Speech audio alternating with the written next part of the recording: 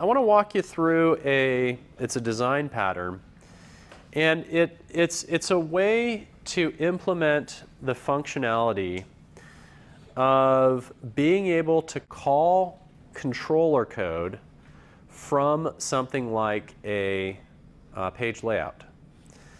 So if you think about this situation where we have a page layout and we'd ultimately like to do something like create a button that calls Apex logic, there's no direct way that we can bind a page layout to an Apex class. So unlike in a visual force page where we have the option to use the standard controller or to use custom controllers or controller extensions, there is no way to specify that you want to call Apex from within, or bind a page layout to a custom controller. All right. So there's a couple of ways that we can go about this. People have done some stuff where you can create a custom button that executes JavaScript, and then what it does is it uses things like our Ajax toolkit to do a web service call up to Salesforce. Another thing that you can do is you can create a custom button that calls a visual force page. And the idea behind this is that from the page layout, the user clicks on the custom button, it requests a visual force page. Now, one of the things that we have the ability to do is in a visual force page, specifically in the page tag, you can have an action attribute. And what that does is it says when a user makes a GET request up to this page, like they would have done by clicking on the button, let's immediately call an action method in the controller that would have been bound to this page. So essentially, it's two jumps, but from the page layout, the button calls the page immediately says, I'm going to call an action method within the associated controller. What we would do is we would usually do something like pass query string parameters if we want to pull data from the page layout. So we would pass that up to the page, and then inside of our controller code, we would use apexpages.currentPage, and then that's where we'd use our getParameters method so that we could then access the data that's being passed up to the custom controller. All right? So all of this is a mechanism so that we can ultimately call Apex code from a standard page layout. Okay? All right. So here's the use case in this example. It's Universal Containers wants a prioritize button on the detail page for positions. And so it should execute some Apex logic, which reprioritizes positions and then takes it back to the original requesting page. So here's the idea. Here is the page. And notice that we have the extensions is referencing one of our classes, which is simply called PCE. And then there is an action attribute called autorun. So in other words, we would have needed to have created, or we're going to need to create, the autorun method inside the controller called PCE. And so here it is. So what it does is, here's our action method called autorun.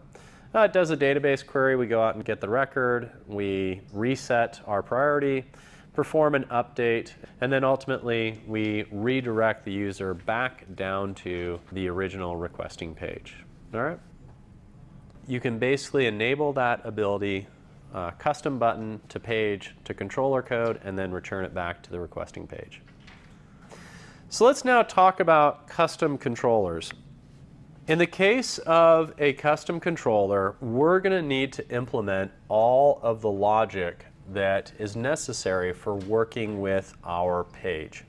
So unlike a controller extension where we can rely on the standard controller, or for that matter a custom controller, to take care of some of the responsibilities, here we need to write all the logic ourselves. Now, a key difference between a custom controller and a controller extension is the constructor. So whereas in a controller extension we are passed a reference to the controller we're extending, in a custom controller we have a no parameter constructor. Okay? So when a user requests the page, it calls the no argument constructor, does whatever it needs to do, and then it continues. The way that we reference it in our page is we use the controller attribute, right? And then interact with it. Now people sometimes ask, when would I need to use a controller versus a controller extension? I think that the only time you use a controller extension is when you need, typically when you need that standard controller. So if you're going to be having your users typically using the standard, edit a record type of operation like we saw with our previous, review plus alternate position page. If at the end of the day the primary task is still editing that review record, then we should not use a custom controller because we don't want to have to re-architect the save and the setters associated with the review and so on. Now, if you're going to do something which is beyond, sort of editing that record, then you'd want to look at a custom controller. And so a couple of classic use cases for this is either when you're creating a multi-step wizard, where once again it's it's separate from that sort of single form associated with our page layouts. The second thing is the one that we're going to be doing, which is we're going to render a list of items, and we're going to give the end user the ability to apply actions to multiple records in that list. Okay, so one of the things that people are trying to avoid is when their end users are performing many repetitive tasks.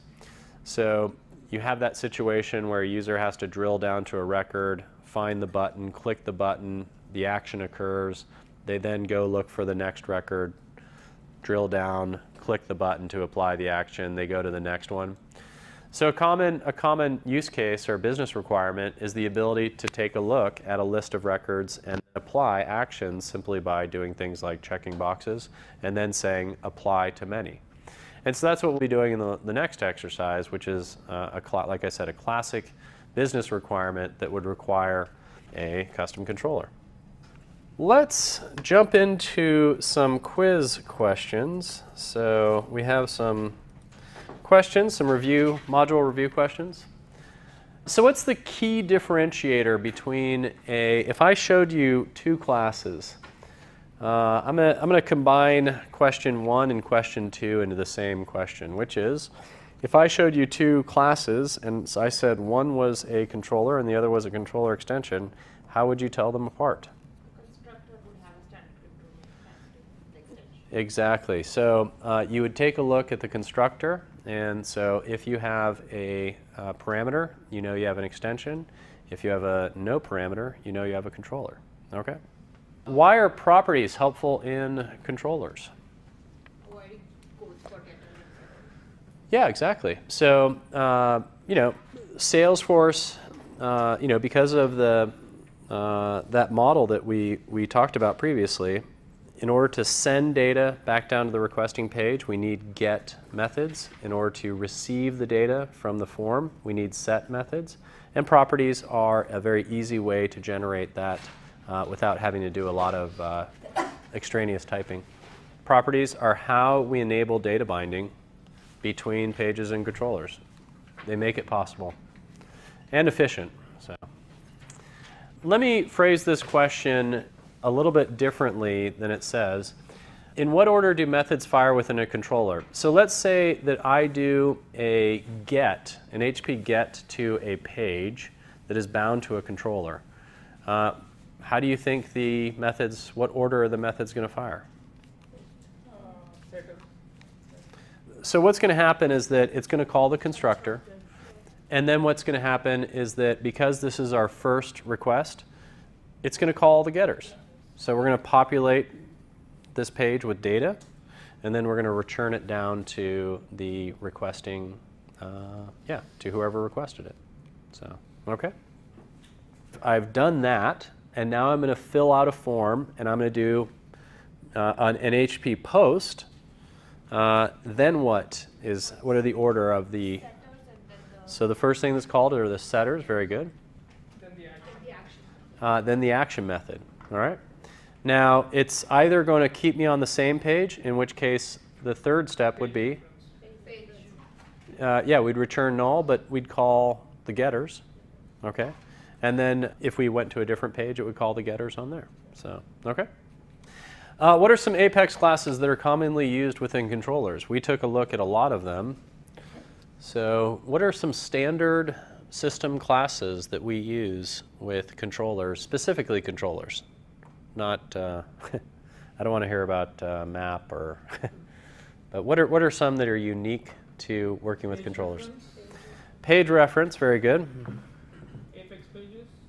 Apex pages, very good. We would call, current page, right? Get record is a method on what class? Okay, that's something we could use in a controller, but not necessarily unique to a controller. So I'm going to take that one back. So standard controller. So when we have our standard controller, we can call get record and get ID. Okay. Think about the user interface. What classes do we have that are associated with the message? Yeah, right. What about a drop-down? Select option. Select option. Very good. Yeah. Okay. There's probably a few more, but those are some of the main ones.